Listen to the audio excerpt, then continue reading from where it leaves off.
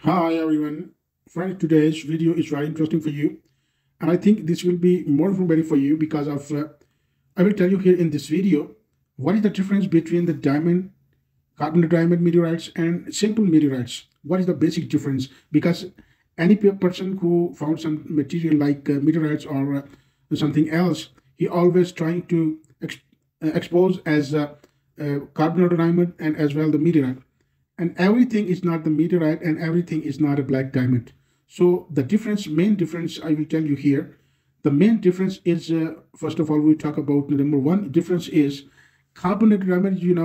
The hardness of the carbonated diamond is 10 because diamond is a 10 hardness on Mohs scale. So nobody can say that 9, 8 or something else, because diamond, that is a basically diamond, but graphitic diamond is a different existence, and the normal colorless diamonds or colorful diamonds are little different. So this is the diamond that is opaque diamond and have the characteristic like black graphite. So that's why it is known as carbonado diamond.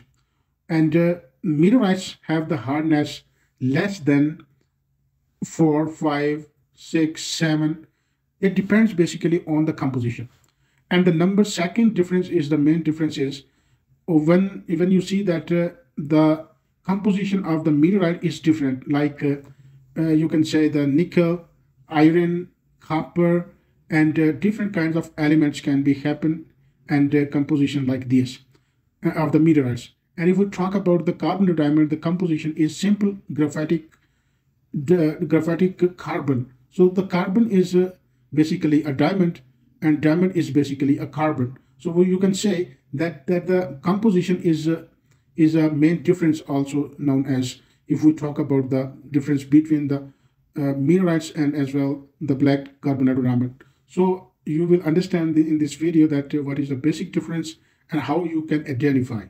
So in the next video, I will tell you how you can easily identify either that is the meteorite or the carbonate diamond. So you will understand easily, and you can make a test at home to understand what is right and what is wrong.